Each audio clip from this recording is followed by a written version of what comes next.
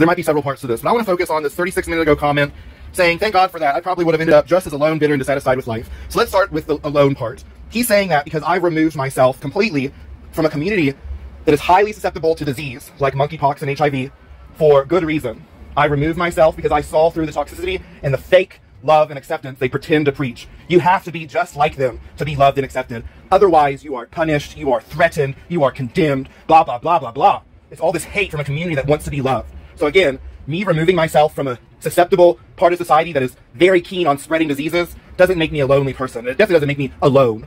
There are more communities out there than the LGBT alphabet community that has been proven decades over decades, back in the 80s, now in the 2020s, of disease being spread rampantly because their sexual desires are their whole identity. The community that he thinks I have to be a part of to not be alone spreads disease and is fake as hell. They are not full of love.